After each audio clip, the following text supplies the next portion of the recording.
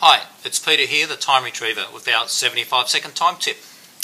Last week I saw an interview on the Today Show with Arnold Schwarzenegger, a man that's had considerable success in his life. And at the end of the interview, he was asked the question, what advice would you give to someone that was looking to create success in their life? And his answer was, you have to start with a vision. Because if you've got a vision of what you want to achieve, you can then set your goals to achieve that vision. And also, when the times get tough, that vision is there to help you through. And he always had a vision of what he wanted to achieve, and he still does now. So, do you have a vision of what you're looking to achieve in your business?